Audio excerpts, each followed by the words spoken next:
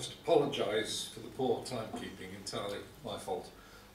We've had a smashing session, thanks greatly to our two presenters in this session. At this point we vacate the stage. Katie is going to do the introduction for the keynote speech. But thanks very much.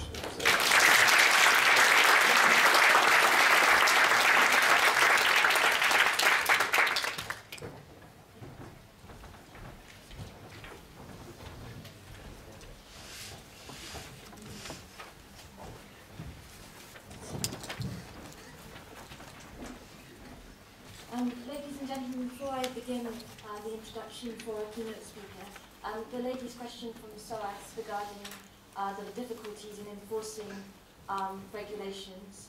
I hope this question will be answered in a little more detail perhaps in our later panel discussion today, so perhaps the speakers could bear that question in mind. It gives me great pleasure to introduce our keynote speaker, Judge Weeramantry. We're extremely fortunate to have him here with us today. He's come hotfoot from a conference in Vienna, and he is one of the leading authorities on international environmental law in the world. He was elected a judge of the International Court of Justice in 1991, and he became the vice president in 1997 and served as such until 2000. As well as a career as an international jurist, he is also an author and has written extensively on subjects ranging from apartheid South Africa to nuclear disarmament. His latest book, Treading Lightly on the Earth, advocates the need for humanity to learn to live in harmony with nature and to cease the unjust destruction of the natural world. And in this book he explains how the teachings of the world's great religions all advocate this. Judge Weeramantry will now address us with the keynote speech, The Role of Corporations in Environmental Protection. Please join me in welcoming Judge Weeramantry. Thank you.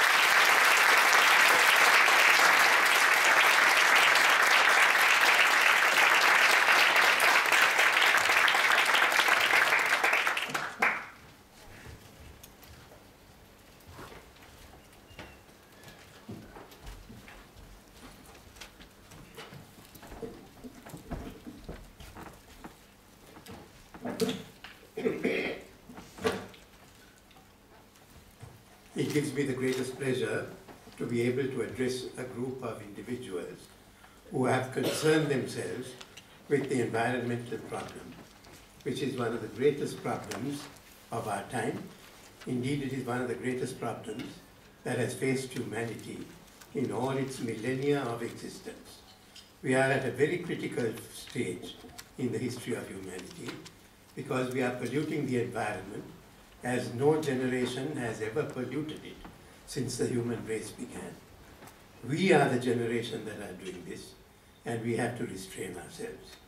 I remember when the nuclear weapons case was being argued before the International Court of Justice, one of the lawyers for the anti-nuclear powers said that if Stone Age man, 25,000 years ago, had been able to pollute the environment in a manner which damages us today, we would say, what savages, what brutes, what barbarians. Because we would be affected by what they did. But the difference is this, that Stone Age man, even if he could have damaged the environment for 25,000 years, would not have known what he was doing.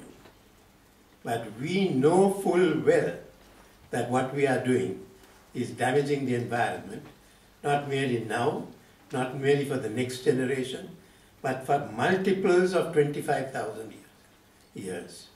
Because nuclear waste has that effect. And we are consciously doing it. And why are we doing it? Well, that's a huge mystery which needs to be examined. But one of the principal reasons is that we have permitted international law to stray away from the high ideals which should have guided it. International law, which should be exercising a restraining influence on all this pollution of the environment, is not rising to its responsibilities. The legal profession all over the world is not rising to its responsibilities. The judiciary all over the world is not rising to its responsibilities. They are only concerned with the individual cases they have in hand. And this damage to the human future goes on at an unprecedented rate. Now, let's try to examine why this happened, and a brief historical overview would be important. When international law originated, there was a very strong spiritual and philosophical influence in molding its principles. For hundreds of years, international law was molded by the principles of religion and philosophy. And remember, international law is not a new discipline. It is something that goes back 3,000 or 4,000 years. The ancient Hindu law, for example, visualized that the ultimate sovereign of the world would not be a physical emperor or a chakravarti, but the kingless authority of the law. More than 3,000 years ago, the Hindu jurists said, the world can only be ruled eventually by a system of universally applicable international law. And you look at any culture, look at any religion, look at any customary law system, and you always find the long-term perspective as being very important. Look at, for example, Native American custom. It is well recorded that the Red Indians, as they used to call them, used to say that no important decision concerning the human future should be taken without thinking of its impact for 7 generations to come. Australian Aboriginal culture is the same. It talks of Mother Earth. If we damage Mother Earth, we are damaging ourselves. If we seriously injure Mother Earth, we are seriously injuring ourselves. And if we kill Mother Earth, we are killing ourselves. Now all these perspectives have been lost. Why? Because international law has launched on a trajectory or on a voyage of its own. How did this happen? This happened mainly because of the wars of religion in the 17th century. You know, there was that terrible war, the 30 Years' War, which raged from 1618 to 1648, which ravaged so many wonderful parts of Europe, just all in the name of religion. And the great international lawyers of the time, such as Hugo Grotius, who gave their minds to this, they thought, well, we have to work out a system of international law for the future, but in this future there will be so many little states and big states released from the Holy Roman Empire and other empires, all scrambling for survival in this new world. So he worked out a system of international law in his great book War and Peace, published in 1625, which was in the midst of the 30 Years' War. And Grotius very rightly distanced this new discipline from religion and from philosophy. He distanced it because of the wars of religion that were raging then and ravaging cities, killing thousands of people. So Grotius was quite right. But 400 years later, we have no justification whatsoever for keeping international law away from the great teachings of religion. And when we examine the teachings of every religion, we see that every religion emphasizes our duties towards future generations as one of our primary responsibilities. Jesus Christ himself said that it is so important that you should protect the rights of children, that it would be better for anybody who stands in the way of the rights of children to have a millstone round his neck and to be drowned in the ocean. Jesus put it so strongly. And every religion likewise says the same thing. Hindu law was full of concern for the environment. And Kautilya, the Hindu jurist, in 300 BC, he wrote a treatise called the Arthasastra. And in that, the duties of rulers are enumerated in the greatest detail. What should a ruler do in regard to the rivers, the mines, the deserts, the vegetation, the fauna, the flora, and so on. And Kautilya, this was long before the Western writers started thinking of the duties of states. He suggested 30 to 40 departments which should function directly under the king, which would be responsible for the care of canals, watercourses, reservoirs, rivers, agricultural land, the sea, etc., etc. And that was a very detailed study. Now, likewise, Buddhism. There is a famous episode in the history of Sri Lanka where the son of the Emperor Mahinda, Emperor Asoka, was a Buddhist monk. He was known as Arat Mahinda, son of the Emperor Asoka. Might have succeeded to the throne, but he gave it up and became a Buddhist monk. And he came to Sri Lanka and accosted the king of Sri Lanka, who was in the midst of a hunting expedition. And he said, "What is the meaning of this you are doing, O king? You are killing these animals and so on. Remember, you may be the king of this country, but you are not the owner of this land. You hold it for the benefit of those who are entitled to use it, both now and in the generations to come." So the duty of trusteeship was very strong in Buddhism. And Buddhist teaching also has this beautiful analogy that the environment is there for us to enjoy, for us to use, but not for us to destroy. And the analogy that Buddhism gives is of the bee taking honey from the flower. The bee takes honey from the flower, but leaves the flower intact, with all its beauty and all its structure undisturbed. That's how we should use the environment. Now that is Buddhism. Now likewise, Judaism. There is a lovely story in Judaism that two people were litigating over land, and they went before the judge, and the judge heard convincing arguments on both sides. He didn't know how to decide the case. So he thought he would bend down and ask the land. So he bent down and told the land, "You know, these two people are saying they are their owner, they are your owner. Please tell me which of them really owns you." And the reply of the land was, "They don't own me, I own them." So that was the attitude of Judaism. So every religion has this. And Islam has a wonderful set of not only sayings in the Quran. The Quran itself says, "The faithful followers of the Almighty are those who tread lightly on the earth." You use the earth, you enjoy the earth, but you do not burden the earth. You tread lightly on it. And there is a wonderful hadith, Prophet Muhammad. There are as you know, there were tens of thousands of his sayings that were recorded.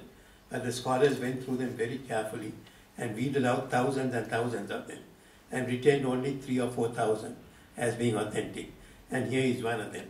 It is the parable of the two-decked boat. What is humanity doing to itself?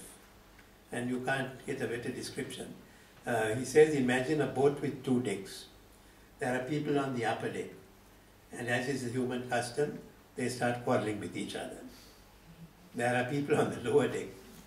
And as is the human custom, they start quarreling with each other.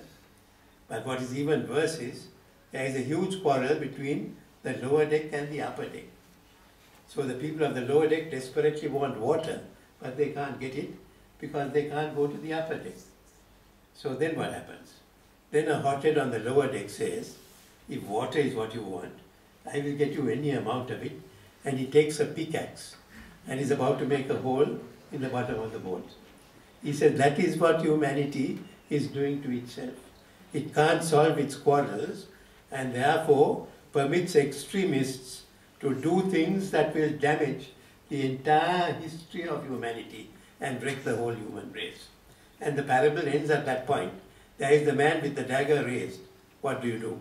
First of all, you must stop him from using the dagger. But secondly, you must resolve your quarrels and put your house in order. That is the moral of that parable. And what a beautiful description that is of the world today, with the atomic energy, the atomic weapon poised like that, like the sword of Damocles, about to destroy the human race. And our legal systems and our international law are doing nothing to declare it illegal. It should be totally illegal. Any making of a bomb, testing of a bomb, transport of a bomb, storage of a bomb should be illegal and criminal. And that's what I have said in a dissenting judgment I wrote when I was in the court. But Still, international law does not act in that way. And why? Because the 5 permanent members of the Security Council who have veto powers are all possessors of the nuclear bomb. And they enforce one law for everybody else and one law for themselves.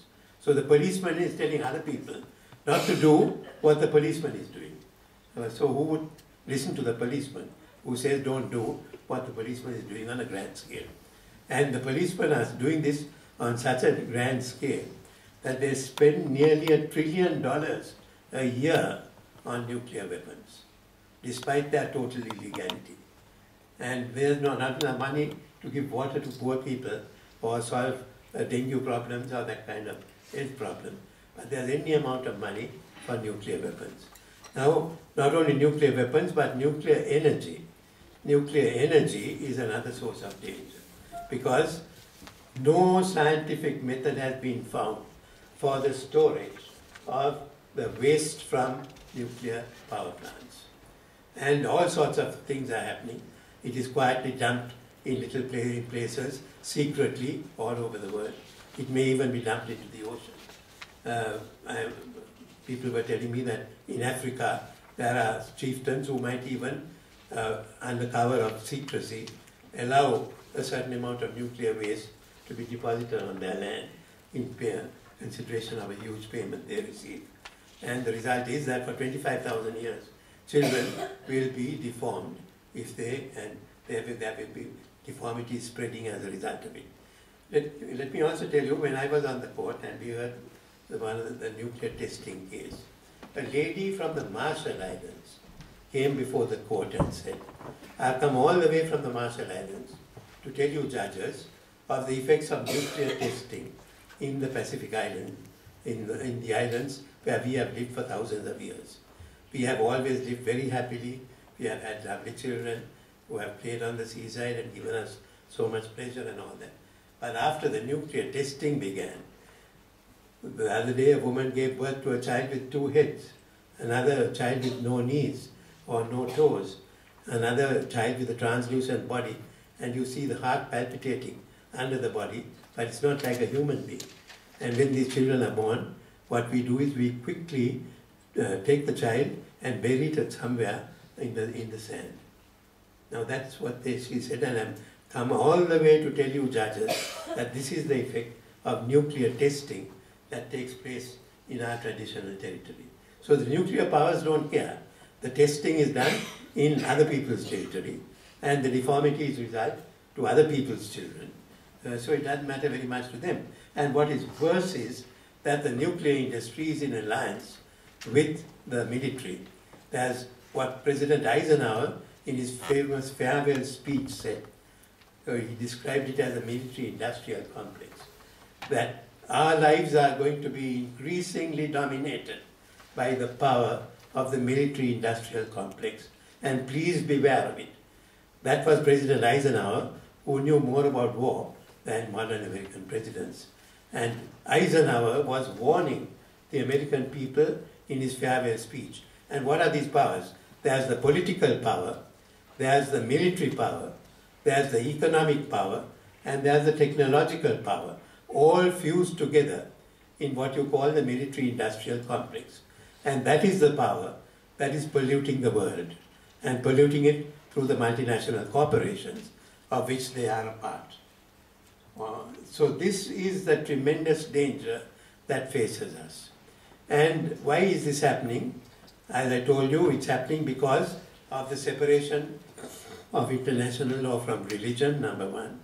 It's happening also because of the laissez-faire philosophy. Adam Smith wrote his Wealth of Nations in 1776.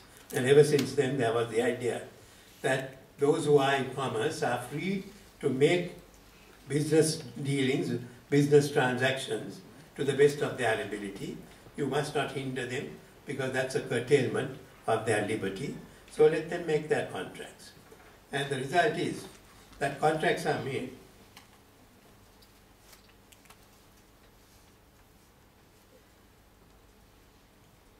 between corporations which have several multiples of the wealth of the poor countries they deal with. Now, of the corporations in the world, there are corporations that have bigger revenues than 175 countries of the world. If there are 190 odd countries in the world, the corporations, there are corporations so big that they are bigger than, apart from 20 countries, bigger than the other 175 countries in their revenues. And these corporations go into poor countries and make contracts. And when they make contracts, of course the lawyers say, well, here's a contract, and the contract has to be honored. But the fairness of the contract is not looked into. The injustice of the contract is not looked into. And the result is that that poor country suffers terribly from inequality of bargaining power. It has got to take the contract as it is offered to it, because otherwise its people might starve.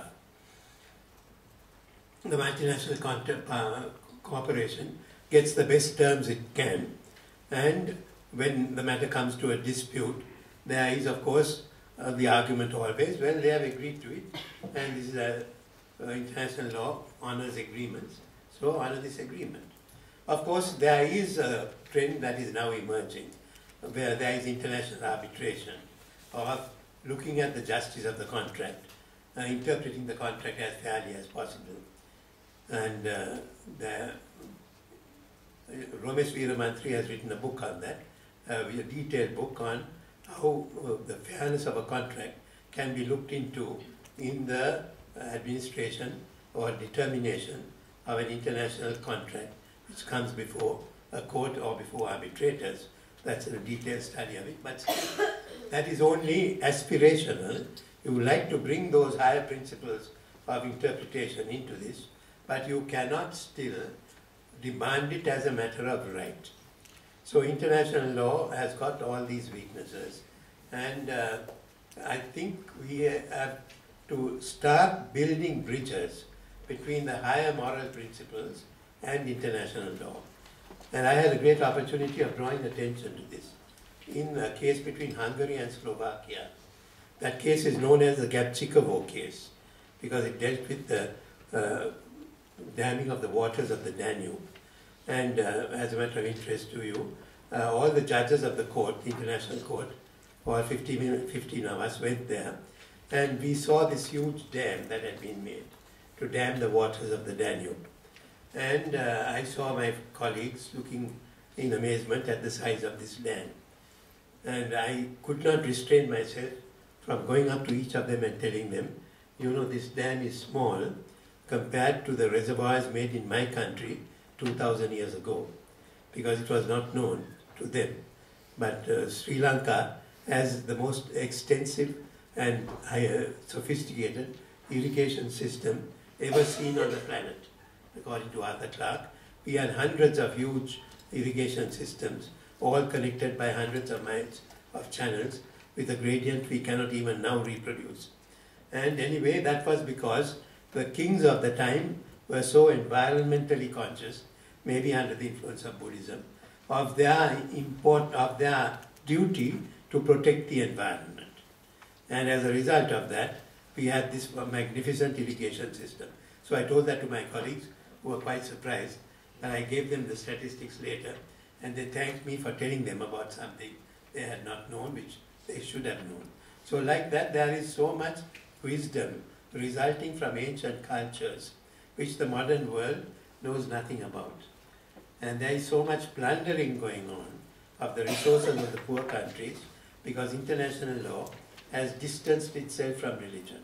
So I'm writing as strongly as I can about the importance of bringing together religion and international law, because when you leave alone the ritual and the dogma of different religions, but their basic teachings about human conduct, the honoring of treaties, the protection of the environment, the care of future generations, the peaceful settlement of disputes, humanitarian conduct in war, all of that is dealt with by every religion and dealt with in detail and dealt with in the same way.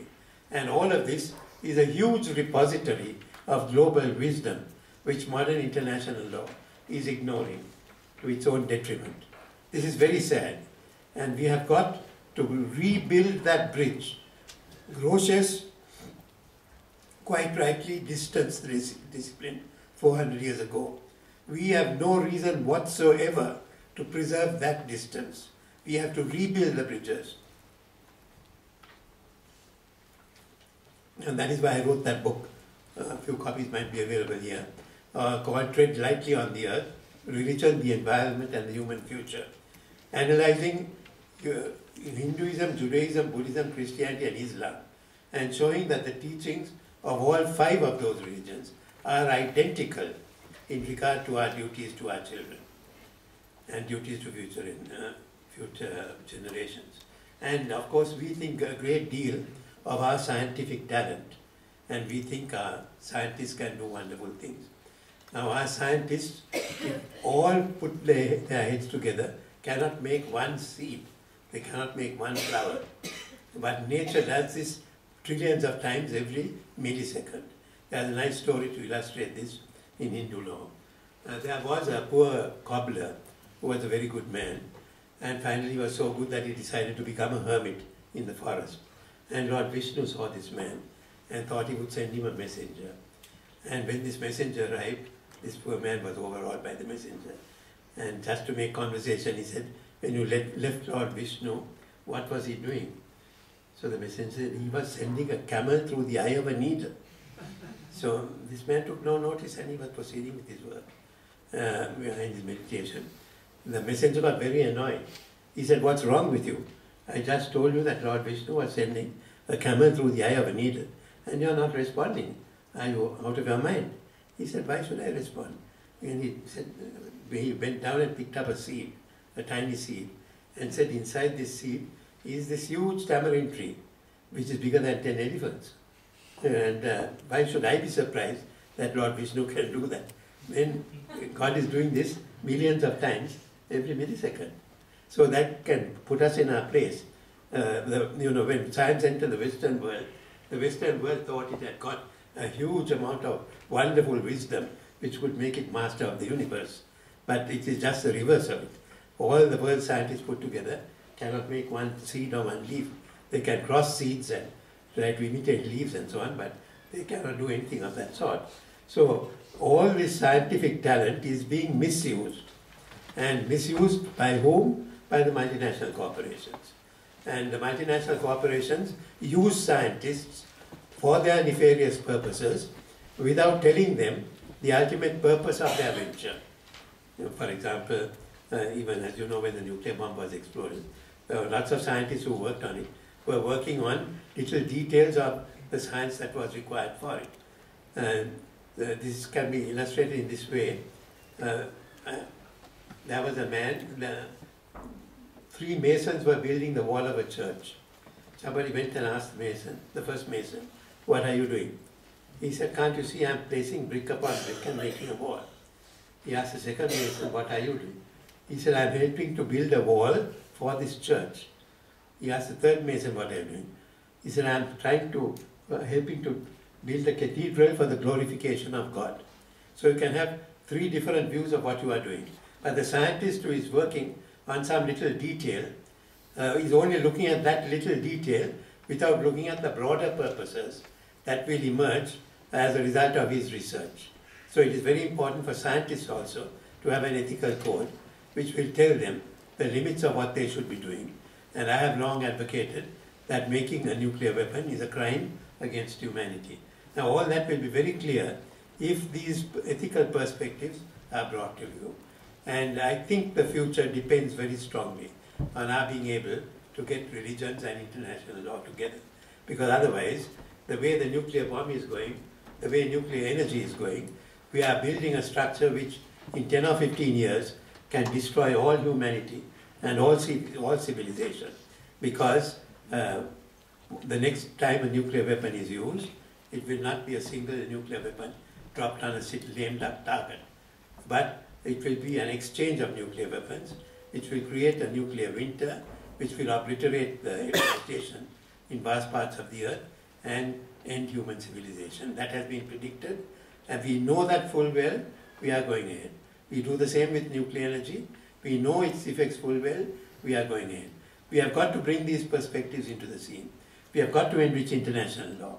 We have got to awaken our citizens to the importance of this, and most importantly, we should awaken the judiciary and the legal profession to the fact that they are charged with the high responsibility of looking after the ethical principles on which our system of justice depends. And legal professions have traditionally failed in doing this. Take, for example, the legal profession of England. For generations, it permitted slavery.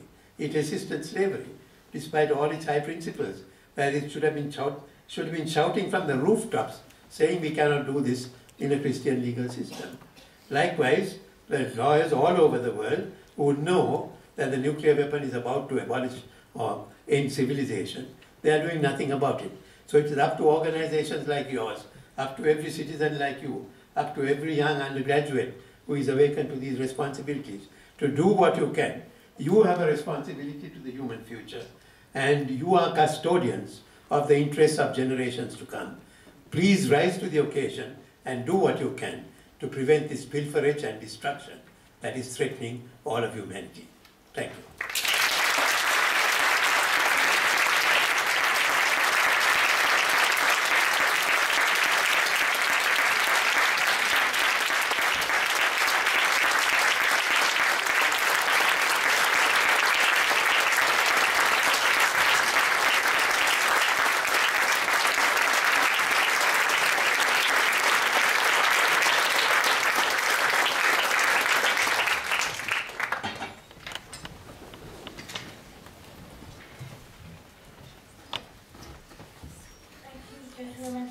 Fascinating discussion, as you can see, half the room was standing. I think we've all been very moved by that. I'd like to introduce ask the floor for their questions now. Once again, if you could just say your name when the microphone comes around to you and explain who you are and pose your question. We are going to have to cut lunch to an hour rather than an hour and 15 minutes, but I'm sure that everyone feels that this speech has been well worth that. So can I invite some questions, please? Yes, the lady in red.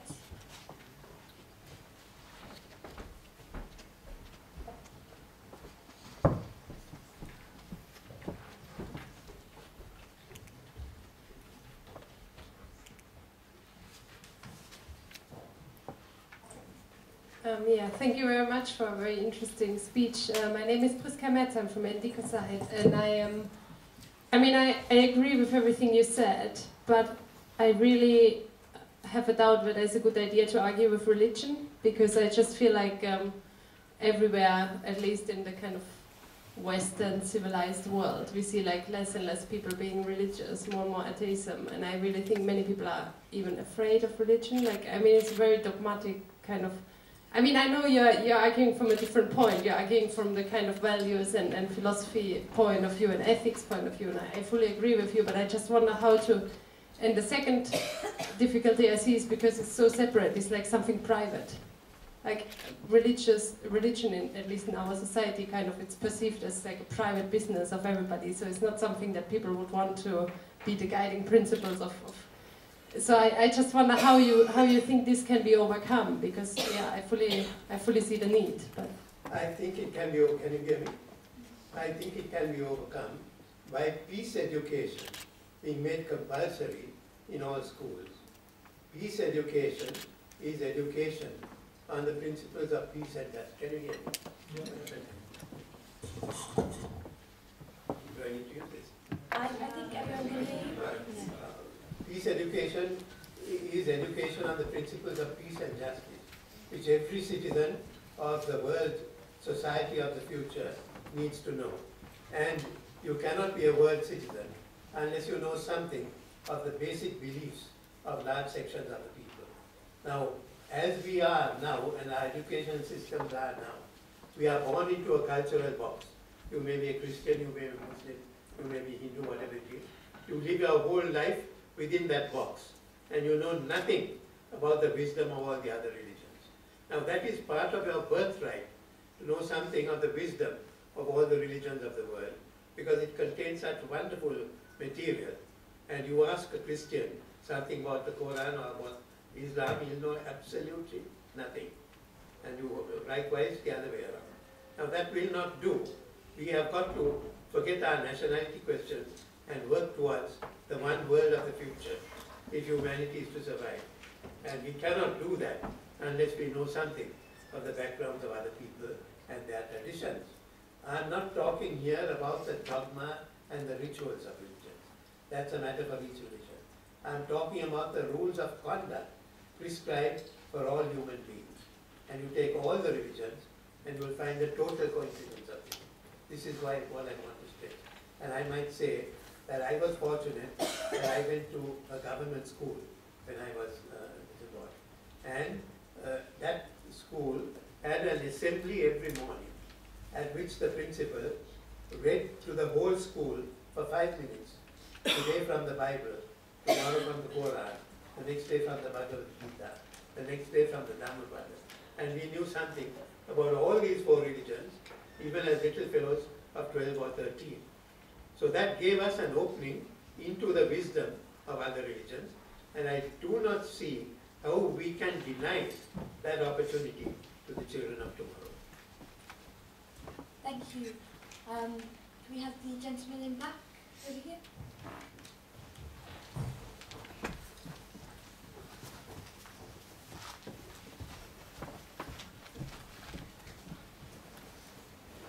Hello everyone, my name is Howard and I'm a student in International Comparative Legal Study at SOAS. One of my modules is International Environmental Law.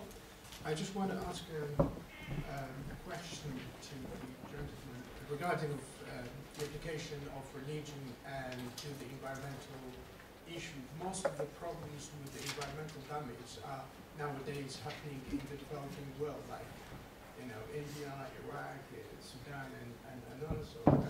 Whereas religions have a powerful tool in those countries, and also, when it comes to carbon monoxide trade, international trade organization or international lawyers use theological perspective into this kind of business. Whereas, there are one of the factors causing so much damage to the environment. I think, religion is one of the religion as a whole is one of the factors that damages the environment nowadays. How does religion damage the environment? The bodies, the main international bodies use religion, as I say, as an example. That is because they don't understand Yeah. the basic principles and the total unity in the basic principles of human conduct. That's our fault, really. Religions might explain, might give some principles or mechanisms to look after environment, but on the other side, in fact, is very limited. But using religion is in my opinion, is another problem. The international trade lawyers use theological perspective of religion about how the environment should be looked after. Religion strengthens the principles of international law. It does not provide the mechanism. It is for international law to provide the mechanism. But the basic principles of international law are reinforced considerably and are universalized by showing that all the religions support them. And I can demonstrate that. There's that book in relation to the environment where I've shown, likewise in international trade, the law of war and peace, humanitarian conduct, treatment of diplomats, peaceful settlement of disputes, rights of future generations. It's all there. And we are just plundering the rights of future generations. Whereas all these religions are agreed on that. And I should tell you that I will, in Europe, I am attending a conference next week, which deals with an ombudsman for future generations. Now, one of the weaknesses of our legal system is this. You go before a court of law. The court of law can only protect you if you appear before the court of law and stand up for your rights. Otherwise, the court of law can't prevent you. Our legal systems are so defective. So these poor children who are not yet born, and 10 generations away, they can't appear in the court of law. So we trample on their rights. We can do that with impunity because they are not there to come before the court of law. So I have advocated, for a long time, that there should be, in every country and in every court, an official known as the Ombudsman for future generations, who must take up any cause where the rights of future generations are being affected. He should have the right of audience in a court, come forward and be able to tell the court this can't be done because it's going to affect those children yet unborn. And this conference that I'm to attend shortly is about an ombudsman for legal systems across the world. Thank you. So I think one of the principal points then is that the teachings of religion have been manipulated by certain authorities. Certainly, for profit. Yes, and that the institutions of religion should be separated from the actual teachings as well. Yes, of course, thank you. Could I have this lady have a question next, please?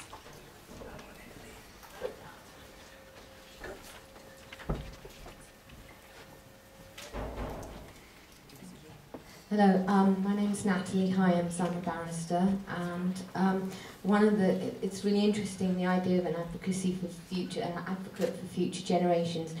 I've been watching the anti-fracking, the fracking question, and it seems as if government is trying to pay people to accept it in their areas, rather like buying them off. So. Because obviously they're aware it could be dangerous and cause harm. So I just wondered what you think about that. Anti-fracking campaigns and Anti-fracking campaigns for shale gas.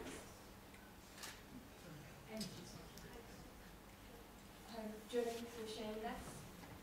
Drilling for gas? Yeah. Yes. Could you repeat the question again? It seems that the governments are aware that that's harmful and concerns people, that it's harmful, and they're offering money to areas that will allow it to happen in their areas. And I just wondered what you think of that and what could be done. It's completely wrong if it's going to damage the environment. They can't be doing that. And people should be rising up in protest and saying you can't do this. But the trouble is, many governments are in league with financial interests. There are lobbying interests that affect government decisions. So all that is all wrong. It needs to be stopped. And it can only be stopped by an enlightened public who know these basic principles.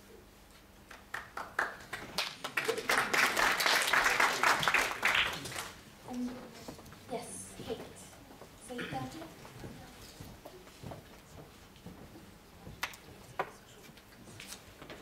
Kate Hodgson, concerned citizen and solicitor. Thank you very, very much. If I may ask you the direct question, what role, if any, do companies play in environmental protection? At present, they play a minimal role, but I think they can be stimulated to use their power and their financial might to do something to protect the environment. But the trouble with corporations is this, that first of all, there is the free trade principle. And they are entitled, they say, to freedom of contract. Second, they are trustees for their shareholders. So they say, maybe there is some danger here, but we are primarily trustees of the money of our shareholders, and we have to look after that. But that's another long story. We will not have shareholders past financial conglomerates that invest in them. But they say we have to look after the interests of the shareholders.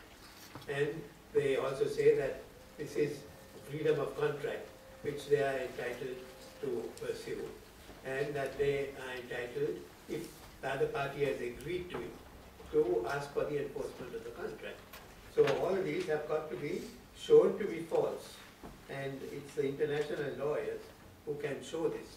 They are not doing that adequately, but I think they are beginning to be concerned about this and trying to show that corporations have got to sense these higher values. And there is also the fact that, as Eisenhower himself said, the military-industrial complex is in possession of so much power that it is itself contrary to democratic principle. So we should bring that under the microscope and see what could be done to restrain it. in terms of the basic principles of law. And this is why I feel that legal professions across the world are sleeping on their watch. In fact, many years ago, I wrote a book called The Slumbering Sentinels. It was about 30 years ago. It was a Penguin book saying that lawyers and judges were sleeping over their duty of protecting our human rights. And the Penguin artist drew a judge in full judicial regalia, fast asleep on the bench, and for the cover picture. And this book created some impact because it was taken up by the Secretary General of the UN, and he referred to it chapter by chapter and said that unless we heed the author's warning, we will all join the club of the slumbering sentinels. And as a result of that, many UN activities resulted, trying to protect human rights in the face of the advancing power of science. Because power was eroding our rights as far as the human body was concerned, as far as human society was concerned, and as far as the human environment was concerned. All of these are being eroded every day by the work of scientists. So the law has got to keep that in check. And it's very important that lawyers should be sensitized to this. So that I think there is some activity going on in that area, but lawyers really need to be alerted to this. And they say also that when I was in Japan and I studied their legal system, I found that the Japanese bar had committees of different charged with responsibility in different areas to survey legislation, propose legislation and so on, and bring to the notice of the authorities violations of human rights. And there is a committee there that looks into the impact of science on society. Like that, I think every bar association in the world should have a committee that looks into these things and advises both the legal profession and the government that these dangers might result from such and such an activity. But the bar is not doing that. Thank you. We've just got time for one more question. Could we have gentleman in the checkered purple shirt?